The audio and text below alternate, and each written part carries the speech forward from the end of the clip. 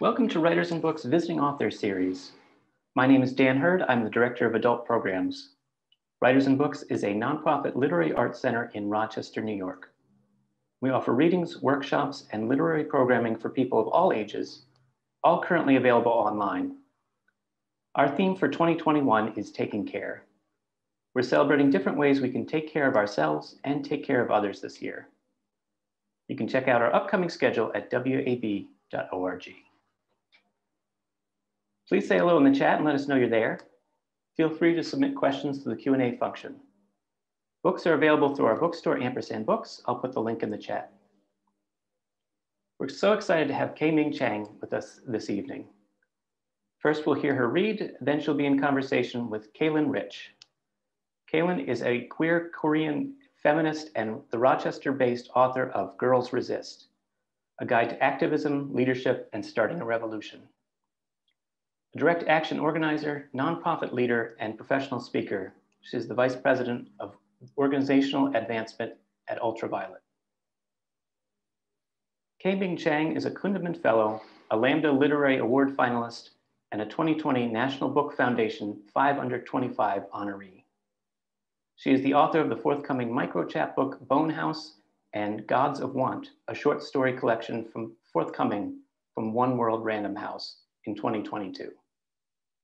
Her poems have been widely anthologized, including in Best New Poets 2018 and the Pushcart Prize, Best of the Small Presses. The writer Jennifer Tseng has said, a worthy heir to Maxine Hong Kingston, Lois-Ann Yamanaka, and Jamaica Kincaid. K-Ming Chang is a woman warrior for the 21st century, part oracle, part witness, and all heart. K-Ming, thank you so much for being here. Thank you so much for having me. I'm so honored and excited to get to be here. Great, so I'll start with a reading. I'm going to read possibly 2 excerpts from the book. This first one is a longer one, and just for a little bit of context, this portion of the book follows a girl narrator who has recently grown a tiger tail, and she meets a girl named Ben at her school, and these are kind of the shenanigans that they get up to. One afternoon, we ran from our older brothers and their foam pellet guns. They shut off every light in the house, chasing us through the kitchen and into the yard and back into the kitchen, where we rifled the drawers for a knife to threaten them back.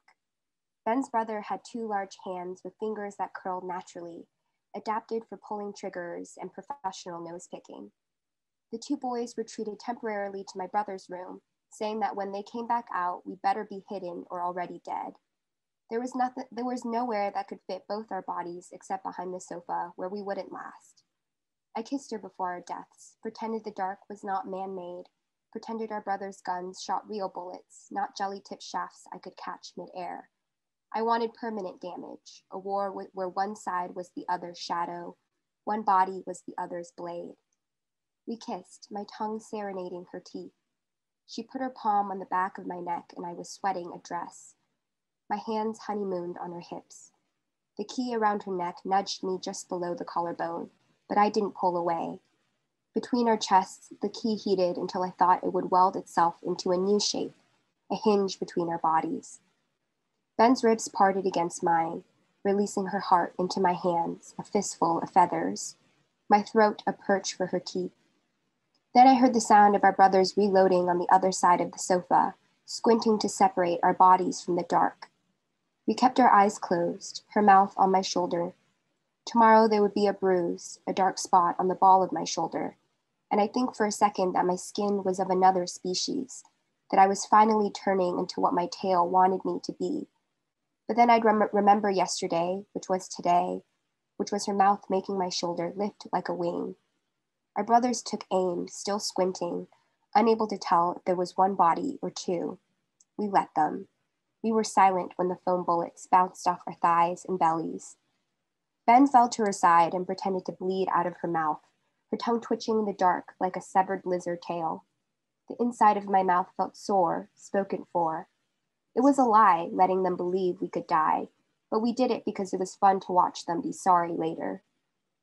They mourned us by throwing their pellets one by one down the garbage disposal while we rolled over onto our bellies and laughed with all the blood in us. We laughed until we pissed ourselves warm and had to line our underwear with paper towels. I wanted to taste everything native to her. I held her spit in my mouth, wondering if this is what the teacher meant by exchanging bodily fluids. We'd just begun 7th grade sex education, which mostly meant our teacher explained that the adhesive wings of a maxi pad were not literal wings and could not equip us with flight. The teacher told us to develop a platonic relationship with our bodies. On the list of illicit fluids that could be exchanged, bartered, semen, vaginal discharge, blood, but there was nothing about what we'd done. In the animal encyclopedia Ben and I memorized, every hierarchy had a name, every violence a vocabulary. Somewhere there was a name for our exchange in a language that was kept from us. I brought Ben to my backyard where the holes breathed, introducing her to each mouth I'd made with my hands. I invented a role for each hole. This one spits watermelon seeds, I said, pointing at the hole to our right. This one tells secrets, I said, pointing to the hole on our left. I still watered the holes once a week with the backyard hose, as if water alone could heal them. Have you tried feeding them? Ben asked. I said I had, but she said maybe it wasn't the right kind of prey.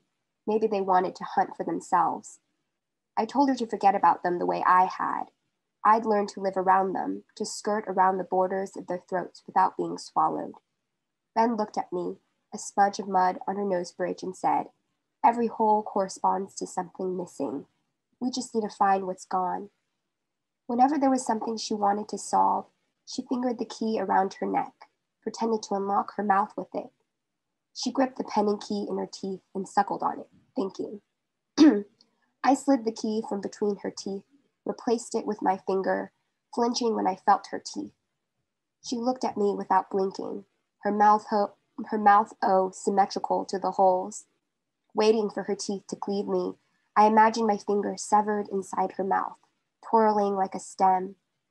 Ben shut her eyes, her breath burning circles on the back of my hand. Her teeth clasped around my knuckle and then released, skimming the skin so lightly it reminded me of the time a wasp landed on my finger and sipped at my sweat. I'd been so afraid of moving, of baiting its sting, that I didn't breathe. Coaxing my finger into a hook, I twisted it slow as a key until she opened for me. The next day, Ben thanked me for showing her the holes in my yard and said there was something she still hadn't shown me yet.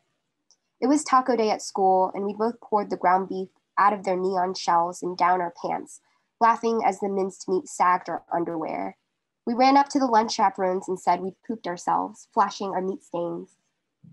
They panicked and escorted us to the bathroom, excused us from our next class, and left us together while they scoured the lost and found for clean pants. When they left, Ben pushed me into the bathroom stall and told me to sit down and wait. I squatted on the toilet seat until she returned carrying her bird cage. She tugged me out of the stall by my wrist. In front of the finger-smeared mirror, she lifted the bird cage with both hands. The mirror above the sink reflected the bird cage between us, fluorescent light flattening our faces. I was too busy watching Ben's face in the mirror to see it. The shape in the center of the bird cage, a shadow without a body. The shadow was standing on the perch in the center, moving in a familiar rhythm, slight and fast and song-like, a bird. When it opened its wings, I turned my head from the mirror to look up at the ceiling, to see what bird was casting its shadow down on the cage. But there was no body, just the bird shadow, and I could see only its reflection. I looked at the cage directly, then at its image, trying to align them in my mind. But the cage in the mirror carried more. Ben guessed the shadow bird was some kind of ghost, left behind by a bird that had died in it. I told her I was always suspicious of shadows. Mine left me at night to grow its own body. I looked at the shadow bird again in the mirror, trying to imagine a pigeon or a sparrow, but I decided its species was its own. Ben said she tried installing bird feeders and bottle caps full of water, but the shadow bird didn't hunger or thirst or grow. It never tried to leave. For the rest of the hour, while our classmates dissolved in the heat outside, we stood side by side, not facing each other, just watching the shadow bird in the mirror, not naming it either. Though in my mind, I had already given it many names: mouth with wings, night in a body. Setting the cage down in the sink, Ben turned on the faucet and the water gathered black at the bottom of the cage. I turned to Ben and looked her in the mouth, said I had something to show her too. It was something I couldn't name either. It was the sum of my body and its predecessors. Ben let the water run out of words. I pulled her by the wrist back into the stall and turned around, sloughing off my pants. Silent, Ben reached down, touched the knotted tip of my tail as if it were a bird that would startle, lifted it to her nose and stroked it once across her face, as if she could tell its species by scent. What is it? I asked her. Ben dropped my tail, watched it hang, teethed her pendant key. Tigers are natural predators, Ben said. When I asked how she defined a predator, she said something that eats other things for a living. But wasn't that everything? Ben said I should look at the food chain, but the only chain I'd memorized was the pendant string around her neck. I lived inside its radius. Cats and birds are natural enemies, Ben said, pointing at me and then herself. Do you mean we're enemies? Shaking her head, she said, we were many species, many bodies. But what am I becoming? I said. I wondered if she'd ever feared I'd hurt her, if she knew how I'd once tried hunting my father. If I ate her someday, she had to forgive me. Ben said she couldn't forgive anyone if she didn't have a body. Can bodies cross into other bodies? Ben said I was always asking the wrong questions. I told her I knew about evolution and finches, knew all the concepts we were taught. But she said my tail wasn't shaped like a line. It was shaped like a life, circling itself, growing backward from tip to root. The sinks outside were overflowing, flooding us to the ankles, water rings coiling like snakes. Ben said it didn't take generations to change, to adapt to a new predator or environment. Sometimes one body could do it. She talked like a scientist of survival. I told her there was no evolutionary line between tigers and people, and if there was, it still meant I was moving backward. There's no such thing as forward or backward, she said, her fingers circling in the air. There was no such thing as progress, just accumulation. A long time ago, she told me, when a man died of exhaustion while building the Great Wall, the man behind him just bricked his body into the wall and kept going. That's why it's studded with skulls, she said, why it's shaped like a spine. It's a burial ground, not a building. I asked her if this story was meant to comfort me. She told me not to worry. We're not alive. We're just between deaths right now. She laughed and reached around for my tail. It thrummed like an antenna, broadcasting her touch all over my body. If we stayed in here, she said, and the water kept outgrowing us, what do you think would happen?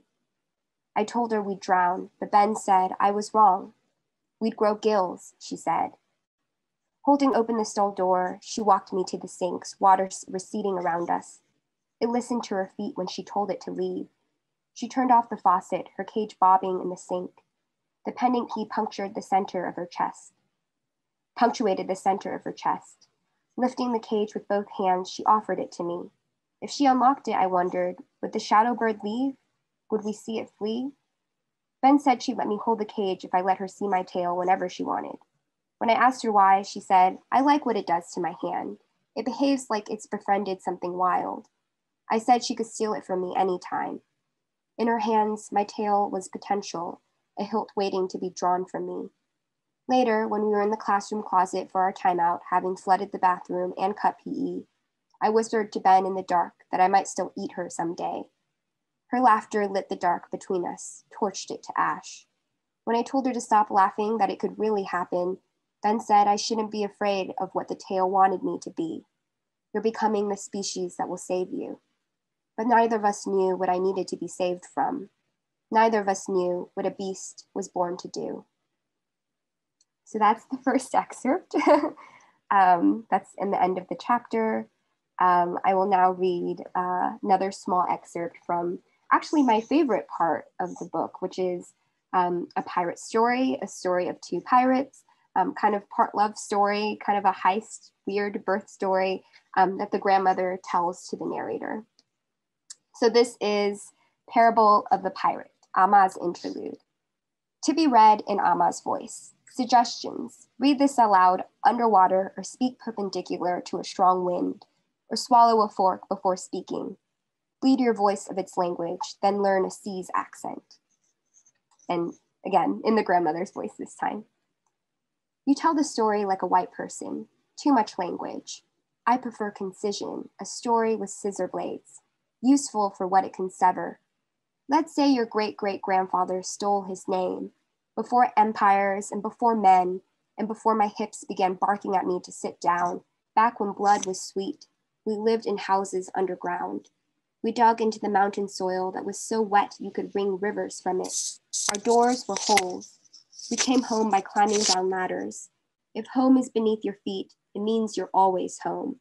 We planted our shit in the ground to grow more mountains when we ran out. We didn't aspire upward, but downward. The deeper your house, the safer you were from sight, from soldiers, from grief engineered by armies. You think you dig holes in the yard because it's your idea? Digging is the design of your body. Holes are what marrow is made of. The empire had two categories for us, cooked and raw. If you married a mainlander and let them stew their children inside you, you were cooked. If you lived in the mountains and fucked rivers, you were raw. Grandfather Esau was yolk raw. He hard-boiled the whites of his eyes by looking directly at the sun and shooting it down. One day, men came up the mountain with pots, ready to boil all the boys in the tribe. Esau volunteered to boil himself alive and go down the mountain to seek adventure. He fathered a dozen half-raw, half-cooked daughters. He fried you a family. He went to sea on a boat he'd stolen from a fisherman, cut the man's throat and speared him in the water. The blood summoned a shark, which swam off with the fisherman's balls in its mouth. He lived as a fisherman until his boat was boarded by a fleet of pirates. My grandfather did not mind being a pirate. He liked it better than fishing, and anything was better than being on land where everyone was trying to cook him. The pirates called him Three Blades. And yes, of course he carried 3 blades, all of them different lengths, all of them named after snakes, until he killed his first merchant. Esau took that merchant's name because he liked to collect names the way other men collected wives, and because it would help him pass for Chinese. Now all the pirates called him Old Guang. Back on land, my grandmother thought he'd capsized and died, and soon resigned herself to widowhood. She never minded it, really. She didn't love her husband any more than she loved having fungus between her toes. My aunts and uncles didn't miss him either. Old Guang was just a fart that infiltrated the house. Before he was kidnapped, we saw him only once a moon. The captain of this pirate fleet was a Tonka man named Zhen, younger than my grandfather, but taller, slender as a dagger. From afar, his ship looked like a mouth. The wood was sun-dyed white as a jawbone, and along the railing of the ship he'd embedded stakes of ivory that looked like teeth from a distance. The ivory stakes were a form of defense against being boarded.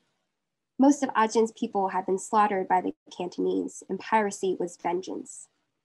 If the Cantonese called him unfit for land life, he would wield the water as a whip. He would capture all their ships, weld their holes, melt their foreign gold, and gild all his teeth in it. All his life, the shore was a father. He knew he would never be allowed to meet it. Fine by him, he preferred water to women. He had been conceived and born at sea. Some say he could sing to fish, that they threw themselves into the boat whenever he was hungry. Some say his balls were big enough to shoot out of cannons. The other pirates all said his ship was powered solely by flatulence, that he stood at the prow and farted a wind that blew him anywhere in the world. They say his ship was armed with sharks swimming always beneath him, and that was why he'd never lost a battle. In 2 weeks, he'd won so much loot, his entire fleet began to sink with the weight of all that shine. Now they stored their bounty in seaside cliffs, branding treasure maps into one another's backs. Zhen's feet had never felt land, and the idea of living with his feet locked to the earth, that shit-colored filth, made him physically ill. The sea, on the other hand, was his glittering garment. He was so blessed, even the storms bounced off his boat. Zhen resembled an ordinary hog on land, but was handsome on water, especially reflected off a surface.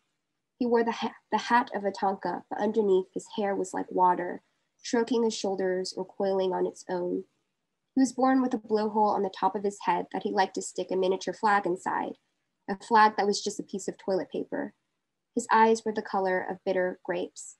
Always remember to spit out the grape skins, or you'll get eyes like that too, all seed. You'll see everything dark as light, everything loved as lost. All this to say, Old Guang, my beef-hearted, fish-dicked, hog-spawned grandfather, fell in love with Zhen. So that's the end of that little excerpt. Obviously, the pirate story goes on and they have a whole adventure at sea, but I'll just end the excerpt there. Thank you so much for listening to me read. Thank you, K-Ming. That was fantastic. I was saying before we started that I was very much looking forward to hearing the words like in your voice, because as I was reading it, I kind of constructed my own vision of who these characters were, and it was lovely. I also know you are a poet, which comes clear, so clear in your writing, and yeah, you're a great reader too, and I really enjoyed listening to that. I'm sure I'm speaking for everyone when I say that. So for the audience, you can go ahead, if you have not already, feel free to submit questions through the question box. You can also just post them in the chat. I'll be on the lookout for your questions if you have any. And I have a few myself, so we'll start there. And if people have questions, feel free to jump in. So again, everybody, hi, I'm Kaylin Rich. I'm the author of Girls Resist. I am also a queer Korean American child of the Asian diaspora, and I'm excited to be in conversation with someone who I share so much with. K-Ming, I read that, and actually, this book has been getting just like accolades all over. So if you've not picked it up, you really need to get it to stay ahead of the times. It's been reviewed everywhere. So I read in the Wall Street Journal review that one of the origins of this story for you was actually a story you wrote when you were in elementary school. Can you tell me a little more about that? And like, how old were you? Kind of how long have you been carrying the story with you, or how did you find your way back to it? Yeah, I love this question. So in elementary school, I was a really intense like journal writer. I had a notebook with me where I just eavesdropped on people and also blatantly lied all the time in this journal, which is so funny because I was the only one who was ever going to read that. So I'd go back and read these entries and I'm like, these are all lies. And who are you lying to? There's no one else reading this. It'll be like super top secret. No one can ever know this. And it would just be like, saw a unicorn, I cut off its, it was so wild to read these extremely inventive, revised life stories. And in that journal, I'd begun to kind of serially give installments of this story of a girl who survives a car accident in which she like fell off a cliff, super dramatic. I'm sure I saw that in a movie or something like that. And she wakes up really dramatically. And she ends up in a very like kind of fantasy school where she grows a tiger tail and all of her other friends are animals as well. And it became this like long epic. And then eventually I decided that she could also fly because I decided that was the twist that the story needed to take. But I think what's really interesting about those original stories is that one, I was really interested in this image of the tiger daughter, especially because like growing up, the idea of like a girl born the year of the tiger was like, oh, she's bad luck. It's not a good omen. And I was really interested in reinventing that story or that omen. What does it mean to carry so much? And to also subvert expectations. And it also was this like imaginative secret space that I had where I got to invent and lie and have this space of fantasy that I think is so important for like young queer life. Yeah. Yeah, that's perfect. That's really interesting. And I feel like if you want to sell the rights to the animal school version of it to like Netflix for kids, somebody wants to produce that. You touched on something I think is really interesting, which is, obviously, even if you have not read the book yet, I think it's obvious from the reading that you did that folklore storytelling, sort of using stories to fill the gaps in our own histories, in our ancestors' histories, is very much a very core part of this book. I think I said I'm a Korean adoptee. I consider myself part of the diaspora. Found a lot of myself in these characters, especially daughter, including my own desire, right? Part of my entrance into writing, it sounds like yours too, was like filling in the gaps with my own fantasies, creating like adventure out of things that were otherwise, honestly, like a little bit traumatic, right? Or maybe a lot of it traumatic. So can you tell me about the story? And if you haven't read the book yet, I apologize for the spoilers, but you'll figure it out pretty quickly. Could you tell me a little bit about the Hugupo folklore and which is a tale sort of like of transfiguration and transmuting the body and also hunger for the flesh of children in its like original forms. But I think that hunger stands for a lot of things in this book. But tell me about how that ties, you hinted at this, but how it ties into sort of your specific like queer Asian American identity, which is also something a lot of us out in the world share. Yeah, I mean, I love this question because I have been kind of obsessed with this. It's a story for children, which I find hilarious because it's all about eating children. It's absolutely horrifying. And I love the idea of telling children this kind of body horror-esque story. And I grew up hearing it and kind of pestering my mom to tell it to me. And I think that something that really fascinated me that as I grew older, when I look back on it retrospectively, I was really interested in exploring is this idea that which I didn't know because it wasn't part of the story when I heard it. I'd heard it as, oh, Hugupo is this kind of tiger woman who has this villainous, homicidal hunger. And what I later learned is that the reason why she had that hunger was because she was a tiger spirit who desperately wanted to be in a woman's body. And in order to have that body, she had to commit these acts of violence and feed it in order to remain inside of that body. So the story kind of transformed for me and made me think about, oh, what does that say about what it means to be a quote unquote good woman or a good mother or to lack certain maternal desires, and what does it mean that the cost of having her body is this hunger that she has to continually feed. And I was really interested in exploring that in relation to things like intergenerational violence, inheriting hunger, and what it means to carry a hunger that has not been sated for many, many generations. And I was also interested in how so many fables of Chinese or Taiwanese fables, anytime someone is kind of outside of acceptable society, they're an animal. It's like, oh my God, that woman is acting so strange. She's like eating men's like bodily fluids. She's a fox. Or, oh my God, this woman tricked this man into marrying her and she's a snake. Oh, we all saw her transform into this snake. So I was really interested in what it means to other those bodies and to say that they're not human, that they're beasts or freaks or these creatures. And I wanted to instead kind of, I don't know, see that as a kind of power and a kind of hybridity and a fluidity and a rearranging of hierarchies rather than as, kind of feeding into like, oh, does it mean to be in an acceptable body, to be in a correct body that can interact with others versus these like strange animal women who are like eating people and doing all of these things that we can't control and can't be married and all these things. And I thought there was so much to tap into and to channel in a different way. Yeah. I love you that. Thank you for, I love you to my but really feeling emotional, I guess. I love that answer. And it makes me think a lot about, so I have a kid myself and we're at that age where like media consumption is a thing. And growing up, I always identified more with the villains than the heroines of things. And I think later in life, I was like, oh, that was my like otherness, my like queerness speaking through, my like inability to like fully feel embraced by the white culture that was all around me growing up, all of those things.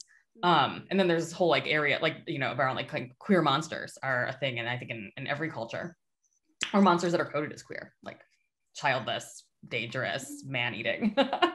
So I felt a lot of affinity for Hugupo. We have a question, and it is, K-Ming, which authors influenced you as a very young writer and as an adult author? Oh, this is such an interesting question. I think when I was still in my journal writing, writing these like very embellished entries, I was really inspired by books like Little House on the Prairie, that entire series. And obviously now looking back on those books, I kind of see them in a new critical light of, especially the way that they are writing about Indigenous people. But I think what was really interesting about those books is that they contained a lot of rural knowledge that kind of aligned with a lot of stories I'd grown up hearing about. And I'd always wondered like, oh, what do I do with all of this kind of knowledge that I have inherited about like slaughtering ducks raising ducks for slaughter, like all of this knowledge and all of a very like an intimacy with environment and land that I really wasn't sure where to put, kind of growing up in my more like urban environment. And that eventually got channeled into a lot of my writing, which I think does try to engage a lot with land as a living thing, and the natural environment in a lot of ways. And then as an adult author, I think books like Marilyn Chin's Revenge of the Mooncake Vixen was so transformative for me, because it was like fabulous, and it was kind of crude and magical and irreverent, and was writing about girlhoods in a way that I recognized and loved and gravitated toward. And of course, I have an epigraph from Maxine Hong Kingston in this book that's called, that just says, there's a lot of detailed doubt here, which I love so much, because I'm like, oh, that's all writing. It's detailed doubt. And so Maxine Hong Kingston also hugely influential for me. And so many other books. I think coming of age stories I'm always really interested in, both in writing toward those tropes and also subverting them. And so I really love books like We the Animals by Justin Torres, or Sour Heart by Jenny Zhang.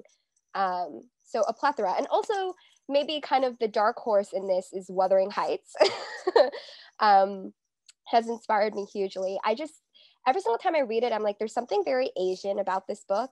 And I can never quite put my finger on what it was. And then I realized, oh, this is like an intergenerational story. It's not just about one singular love story. It's about generations of trauma and also love. And it has this kind of strange reincarnation aspect to it, to all the characters. And it's also a ghost story. So to me, when I read it, I'm like, there's something so recognizable about Wuthering Heights. And I don't know quite what it is, but I'm very drawn to it. Yeah. That's great. So like kind of related to that, actually, there's very few times in my life when I have felt like I can find things that really like reflect me where I'm not. And one of the things you talked about was sort of relating yourself to some stories. Looking back, you're like, okay, this wasn't really for me, or it had some maybe confusing or upsetting messages that centered whiteness in a certain way and otherness in a certain way. So you're probably familiar with we need diverse books and their whole thing about, which is based on this, we don't talk about, it's academic, but this like 1990 article about windows and mirrors and sliding glass doors. But the idea that for those of us, especially people of marginalized identities, we're often forced to look through the windows and try to like make sense of the dominant narrative, whether that's in history class, but especially in our like literature, and see ourselves in it because we're not really in it, versus like actually like by us representation where we see ourselves reflected, or even better, have a sliding door, are able to like pass through into the world because it's our world. It's not us trying to like look through a window into someone else's world and make it ours. So I'm curious, I would love to hear, related to like your favorite books, like what is, if you can even answer this question, when was your first experience with representation that felt like authentic to you, where you felt like you were looking more like in a mirror or in a sliding door, in literature or in media, if literature is too, because there's so little? Oh, that is such an interesting question. I think a lot of the stories that kind of really lived in me for so long were oral stories, things that I couldn't find physical representations of in any way, or I couldn't necessarily find in text form. And I would kind of it was like trying to invent a language for it. And as I was writing, it was like trying to, I don't know, feel my way through this hallway of not quite having the language for it. But interestingly, a lot of the media that I gravitated toward, that I ended up finding these pieces of, were things that I think were not meant for me, which is really interesting. And I think that's part of the inventiveness of my child self, is being able to kind of parse out these threads that I was like, I want to carry these. And this is not a book, but as a kid, I was really obsessed with the sitcom Frasier, which is really very not about, like young Asian women or anything like that. It's about, like an upper middle class, middle-aged white man and his family.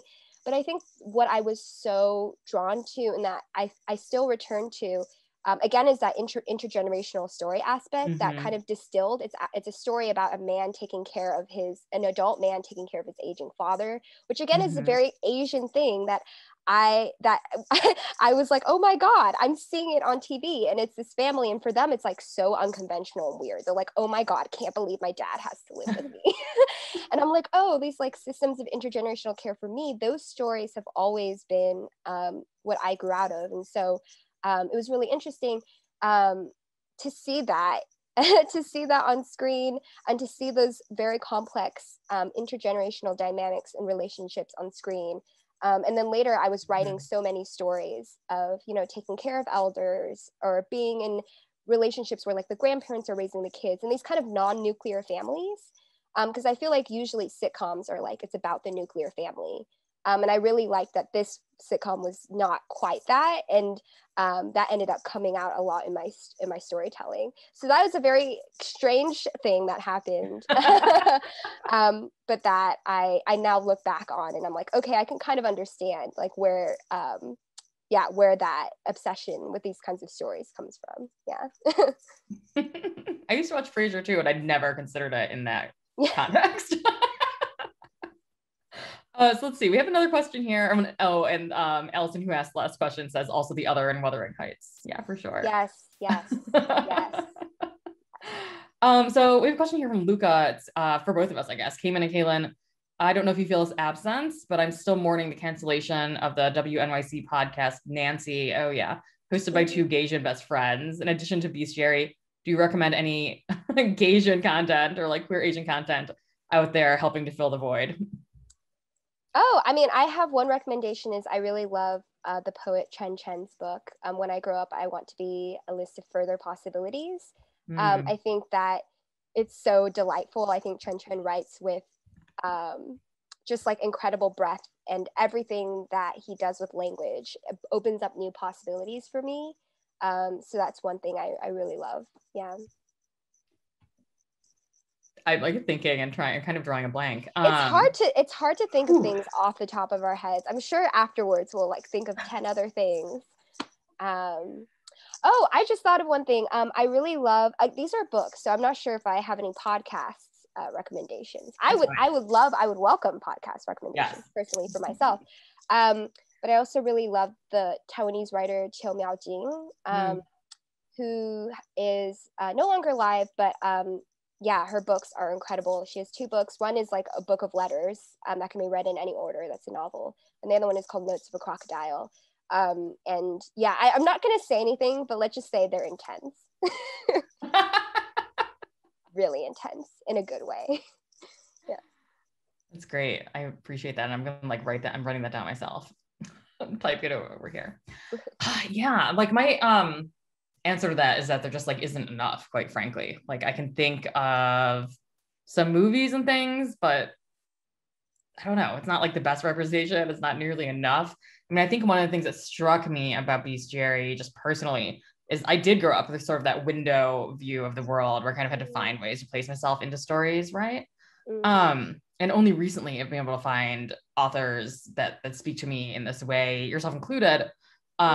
One thing that I really appreciated about your writing of like Asian womanhood was that the whitewashed version of that and the sort of story we get fed is the sort of like Mulan version of that, where it's like very delicate, very passive, and that's in juxtaposition to the things we consider masculine, like violence and dominance, etc. And whereas, you know, in Bestiary, I mean, obviously there's an animal aspect to all of the women across the generations, and they're sometimes hard and they're sometimes violent, and they're definitely hungry, and they are like surviving and like growing and nurturing in their own way too. They're predators. So that spoke to me a lot. What do you hope readers of your book that are queer and Asian, who are looking for this kind of representation and knowing there just isn't that much, what do you hope they find in Bestiary? Wow, that is such a wonderful question. I think for me, in writing this book, I felt like I had to ask permission in a lot of ways.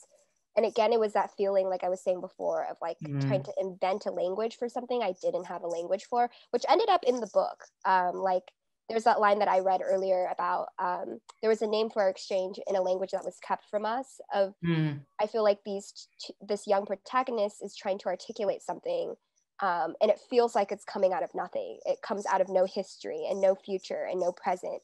And what I wanted to do in this book is to build that kind of speculative history of these ancestors who could have existed, kind of out of my own desire to feel less lonely, but in a broader sense of what it means to reimagine your own history, and to kind of bring the speculative eye, not only to futures and presents, but to the past as well. Yeah, thank you. It's great.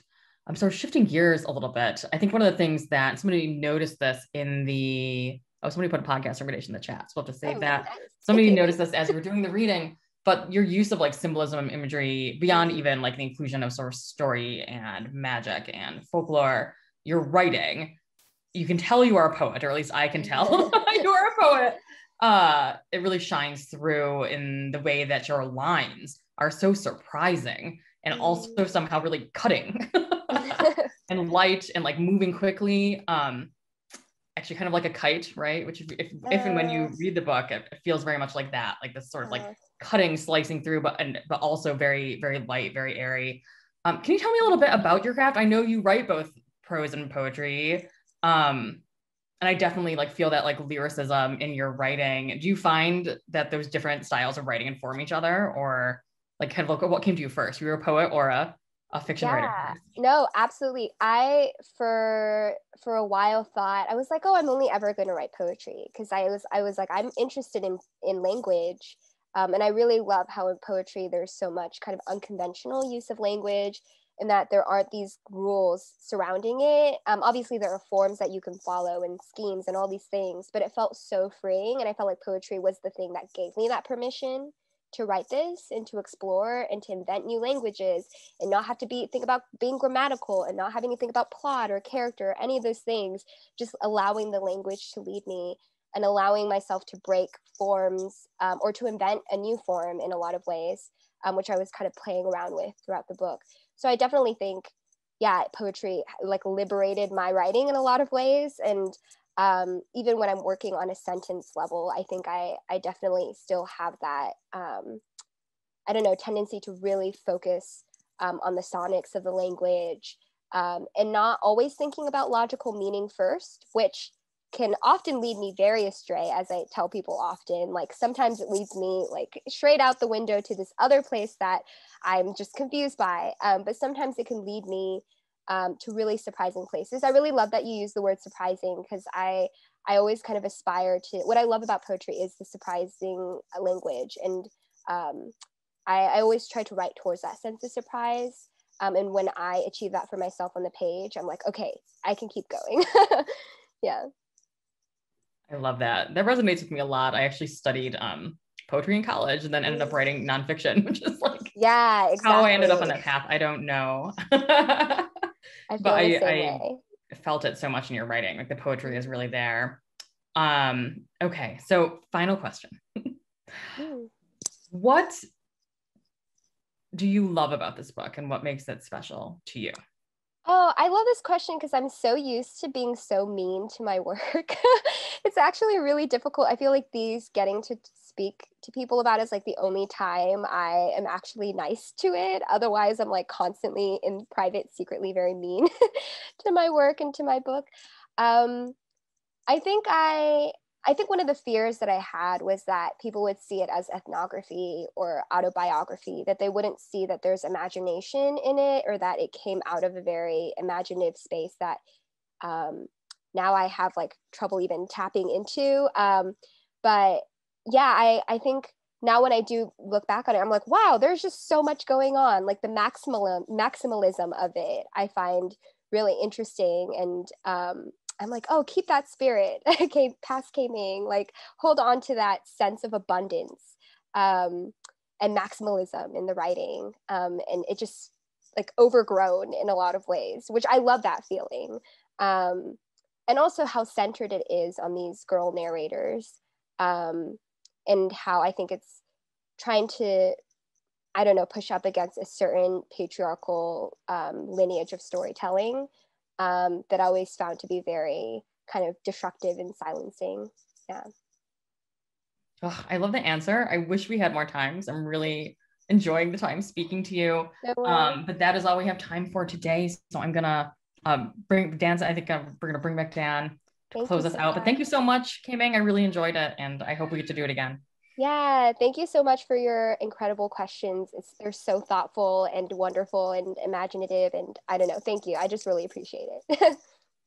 Thank you so much to both of you. This was such a wonderful conversation and reading. Buy their books, the link's in the chat. I want to bring up our funders and thank them. You can catch up with previous readings on our website, wab.org. This one will be up online by next week. And thank you so much for coming, and have a great evening. Thank you.